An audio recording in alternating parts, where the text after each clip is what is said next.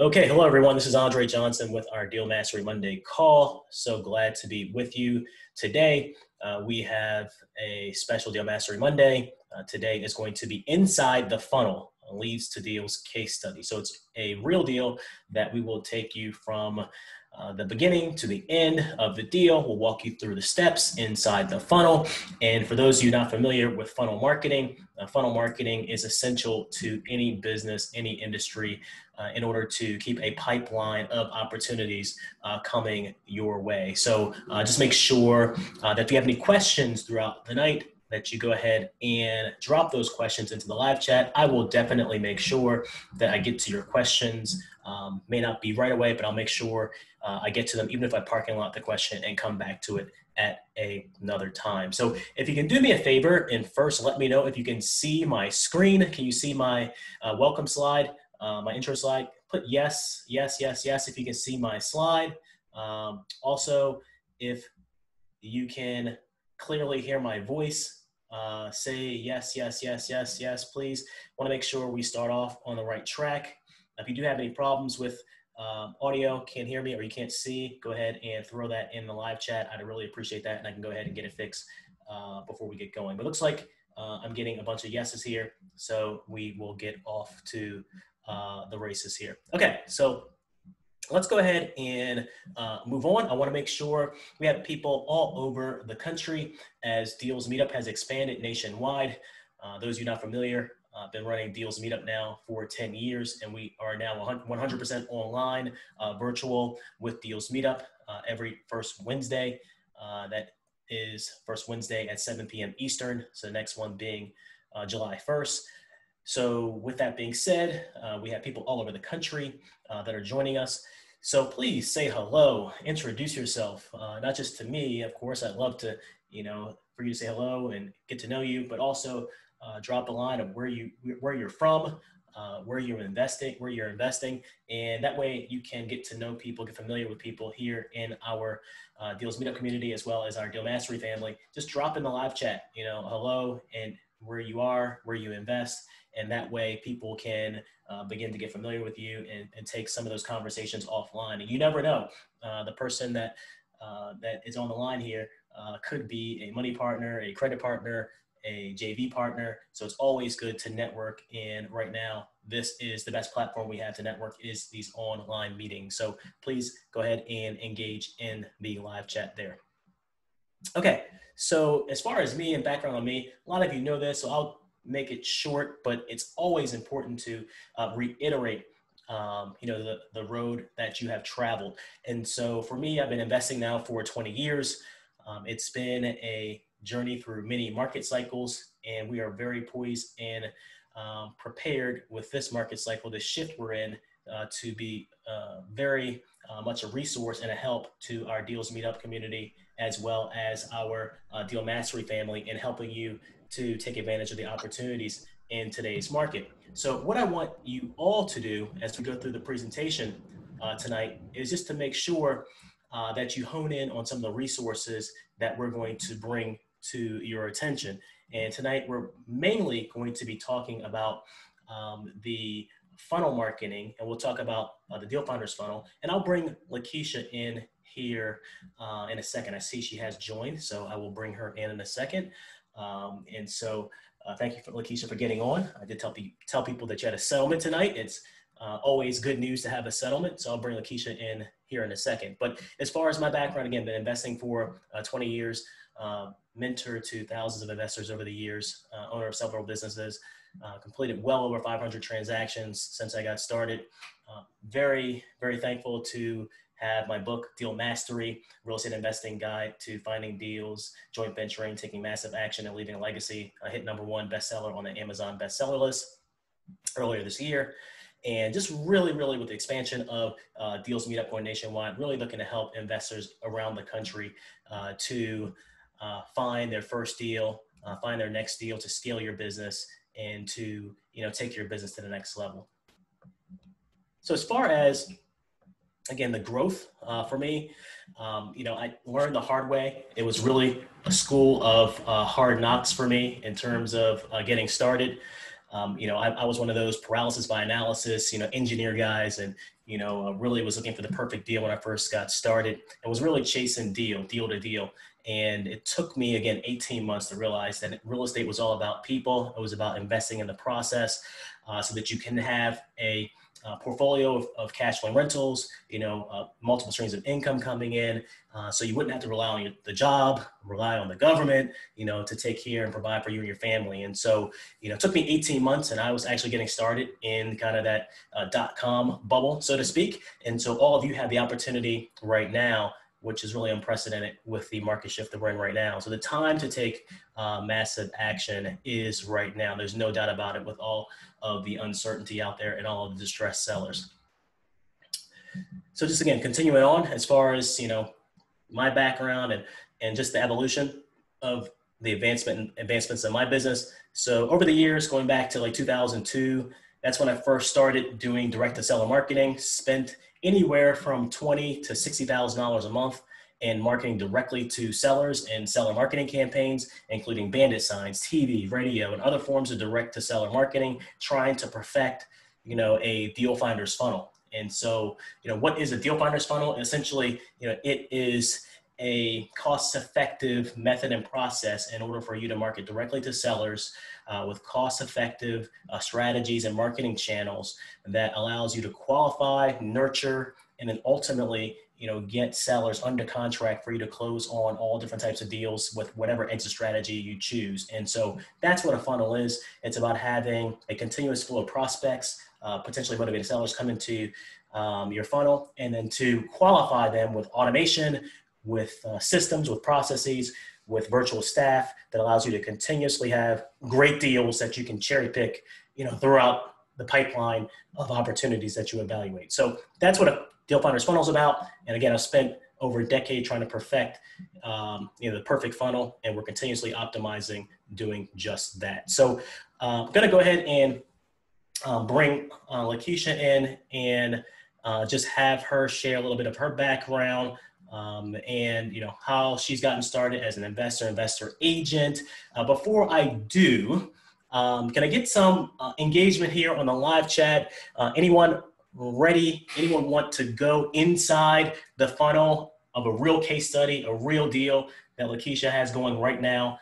That can be a 5-figure profit deal for her and her business. Can I get a yes? Yes, yes. If you want to go inside the funnel, take a look at a case study, a real deal that's happening right now, that's happened from a deal finder's challenge, that's happened from a marketing campaign that she's engaged in right now. So can I get some engagement there? Let me see. Any yeses? Yes, yes, yes, yes, yes. Let's go ahead and rock and roll.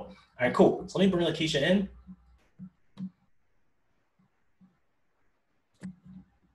Sorry, I think I muted her. Unmuted her, then muted her. Let me see if I can do it again. Are you there, Lakeisha? I am here. How are you this evening? Good, good. How are you? Cannot complain. I'm doing great. All right. So you just came from a closing, right? Yes, I did. Oh, a very grueling closing. We were actually supposed to close 2 months ago. Okay. But we finally got through it. And yes, it's done. All right. Good, good, good. So, always good to have more than one, iron in the fire, so to speak. So was this on the investing side of your business or the retail side? This was actually on the retail side, and I was the listing agent. Okay, cool, cool. So for those of you out there that are just getting started, it's always good to have more than one stream of income. For those of you that are agents, you obviously can work both sides of the fence. And so we're actually going to talk about that tonight, more of the investing side of the fence, so to speak, for Lakeisha's business. So before we dive into the specific case study, Lakeisha, you want to give people just some background on, you as an investor and, just how you got started and what really you're focused on right now? Yeah, so I actually got started a few years ago, actually JVing on wholesale deals. So if I came across the wholesaler who had a deal, I was bringing the buyer to the table and able to help close those wholesale deals. And I guess how I got into getting into wholesale or wholesaling was I actually attended a few meetups. And I think Andre's meetup was one of the first meetups that I attended here in the DMV area. And I think at that time you were at some grill, like an Asian restaurant or grill. something. Yep. Yes. So Andre's meeting was actually one of the first meetings I attended. Of course, got motivated. It was all about deals and, structuring a deal and running through the numbers, et cetera. And so it really just piqued my interest. And so that's how I gained the interest in wholesaling. Fast forward, I did kind of take a break from real estate because I also work full time. So given the duties that I had at that time, wholesaling or real estate in general just really did not work for my schedule at the time. So fast forward, Andre moves his meetup to over near the National Harbor. I started to attend those meetups again, got remotivated, and I jumped into the mastermind. That year, I did close on my first buy and hold property and decided to become a real estate agent during that time as well. And so I worked with investors as a real estate agent, but then also an investor myself. And so fast forward, I think this is my second or third year in the mastermind. And so now I am working on this wholesale deal that I got through the Texting Tuesdays campaign. Great. And you also have a VA that works for you, correct?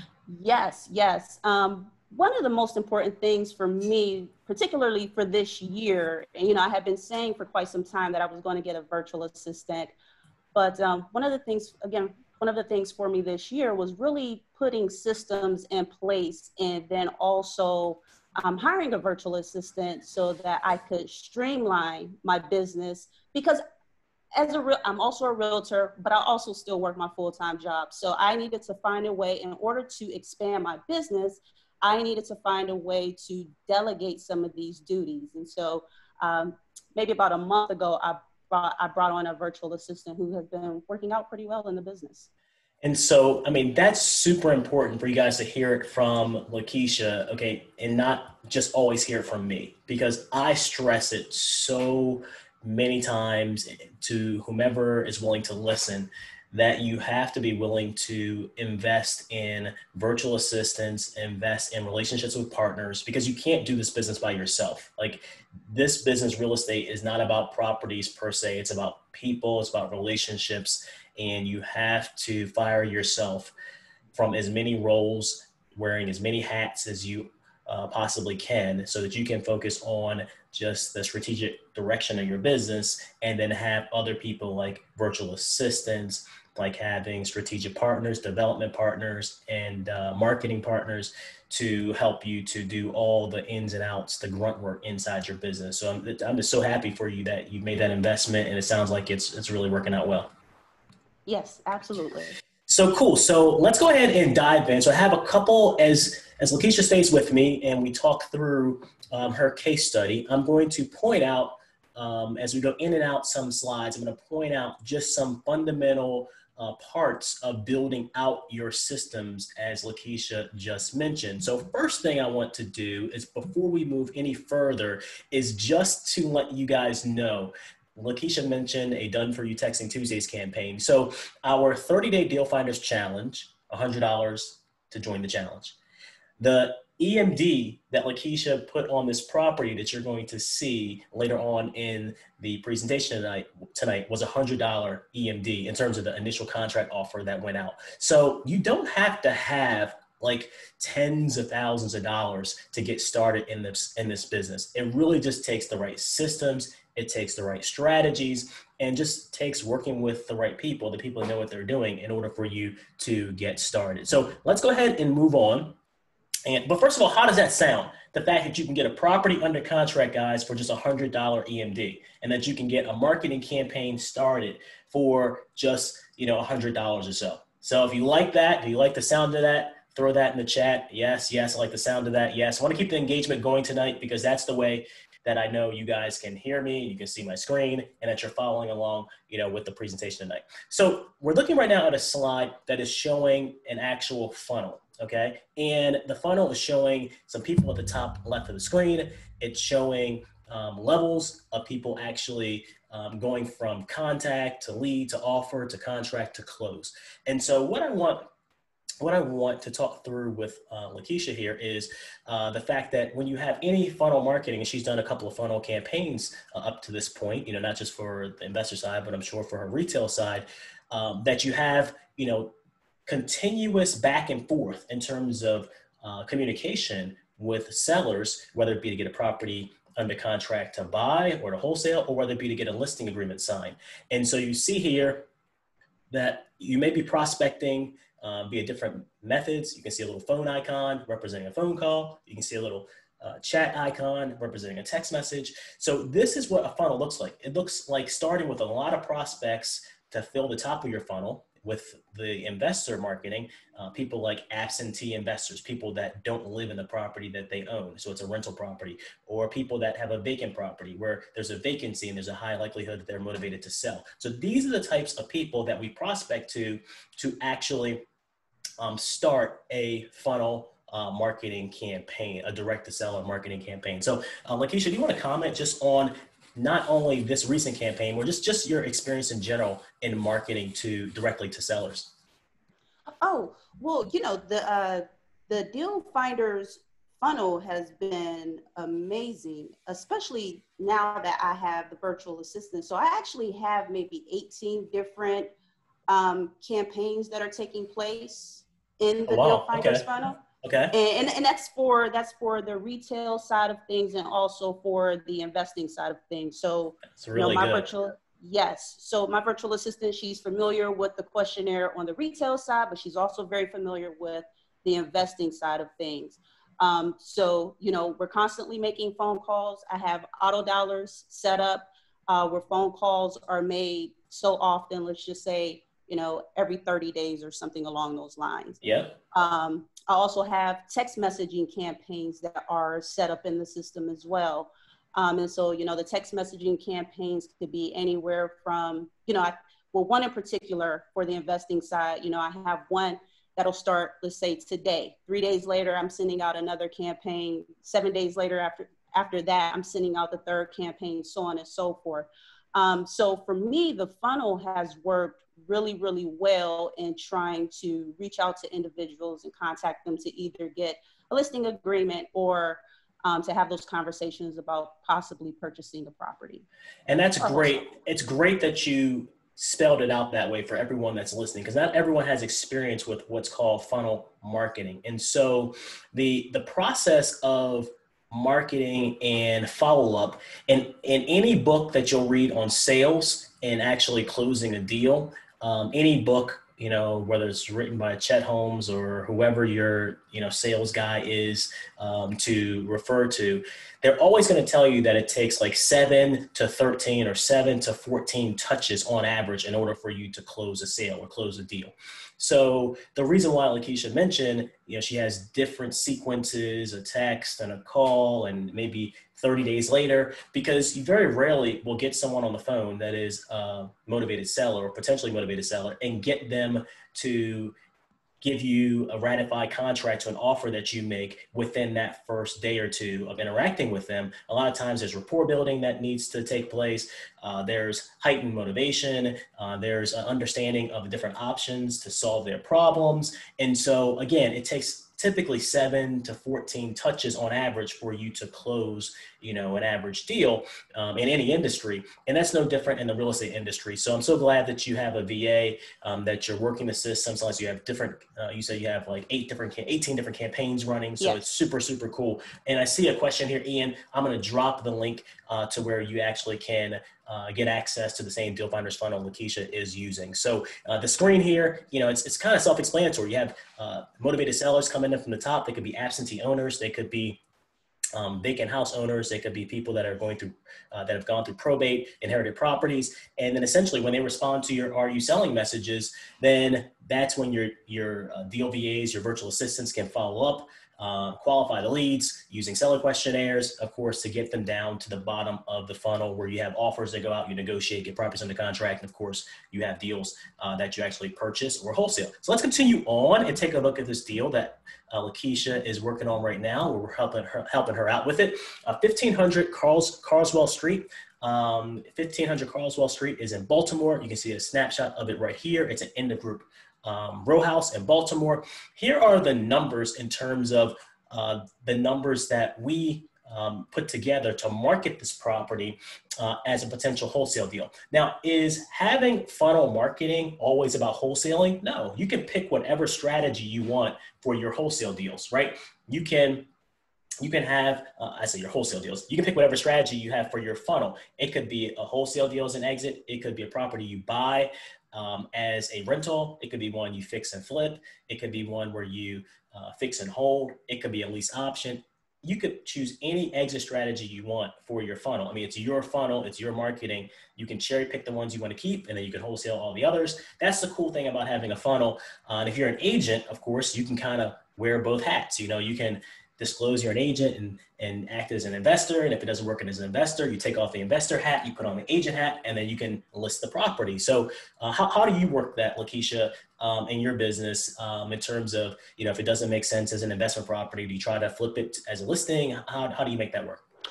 Yes, you know, I've actually done both, but I've actually started recently approaching everything from a listing standpoint. And then if it does not work as a listing standpoint, then I approach it as an investor. Okay. All right. And that you can do it either way. I mean, it really depends on your market. It depends on your strategy. And people, you know, have different approaches in different markets, but that's the cool thing about being an agent. You can, you know, take off one hat, put on another. And so we're going to get into this particular deal, 1500 Carswell Street in Baltimore. We're going to walk through how Lakeisha was able to get this property under contract. Again, going inside the funnel from lead to deal, real case study. So let's continue on. All right. So again, with these funnel marketing campaigns, you know, you're really targeting a part of the country and the types of properties that you're interested in. Okay. So it doesn't matter if, you know, you're, you know, interested in Baltimore, Maryland, Washington, D.C., Cincinnati, Ohio, parts of New Jersey. We have clients all over the country. And so the way a funnel marketing campaign works, it starts with a targeted list. So I know the campaign that Carswell came from, you know, started with a targeted list of around 5,000 plus prospects. Do you remember exactly what the number was, Lakeisha? Yeah, it was about 5,000. Okay, so about 5,000 Yes. prospects. So Yes. what are those prospects? So first of all, when we have a campaign, we provide the targeted list of vacants or absentee properties. And if you were to go and price that, it would be somewhere around $1,000 value, but it comes with our Done For You campaign with our Deal Finders Challenge.